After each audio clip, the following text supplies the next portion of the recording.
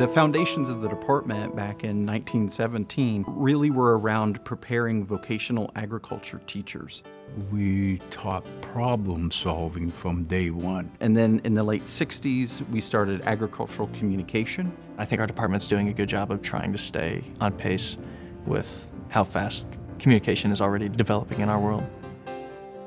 Around 2012, we started into community leadership. And we went back to the roots of our discipline and the basic tenets and decided, what do we still believe in? And philosophically, what are we still committed to? And therefore, what are we going to use as the foundation from which we will rebuild what we believe will be the best curriculum. The evolution of us being agricultural education is really more about thinking broader than the production of food, but the whole process that it takes to get food from the farm to the plate.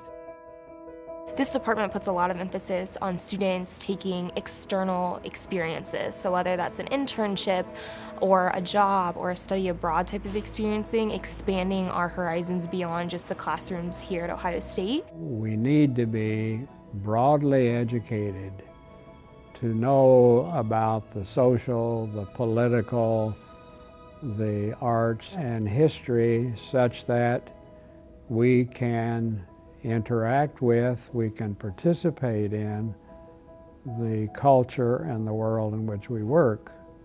I actually was personally able, through my internship that I was doing, was able to travel and take some students, actually high school students, to Ghana, West Africa. And in that experience there and seeing how food connects people, not only just in what they eat, but just connecting to your health care and to economics, just all of that and how it intertwines in so many parts of our lives. I became exposed to things that I had never seen, never understood, and I became uncomfortable. And as a result of that, I was challenged. The professors in our department have a true love for agricultural education. Working with my academic advisors solidified the pathway in the department and my future career.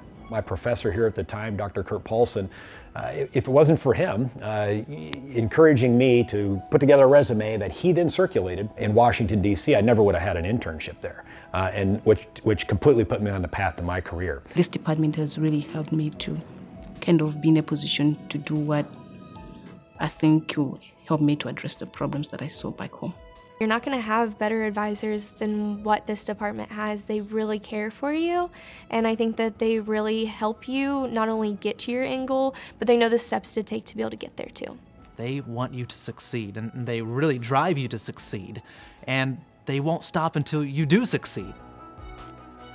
Once I made the decision that I wanted to be a 4-H educator, it was very clear for me to attend this university, this college, this department. Many universities will have an agricultural education component, but this whole community leadership and specific in leadership or extension component is new. The great thing about this department is there's so much freedom and so much flexibility. It really empowers you to create your own. The opportunities are endless because of the need we have to feed a hungry world, provide safe food for the consumers. You know, that mission is essential now as it's ever been, and the college is well positioned to provide that workforce to deliver that. The biggest thing I took away, biggest thing, life is about relationships. There's a whole world out there of connections that you make, and the folks that I went to school with, I continue to work with in a number of capacities. There is definitely a special bond of people who've come through this department. We talked about working on issues and working on projects together as students, and now we're working on things that we know have an impact in our state, our communities, and nationally. And that's very rewarding for us, and something that's special that came out of this department. Cultivating Futures is about the people that were, are, and are going to be here. I really am where I'm supposed to be in the ACEL department. It gives you a strong foundation for just about any career that you want to go into. Well, I think this department has a bright future. We're building leaders in this department. Ohio State is the college to go to if you want to major in ag education. I got eager to teach.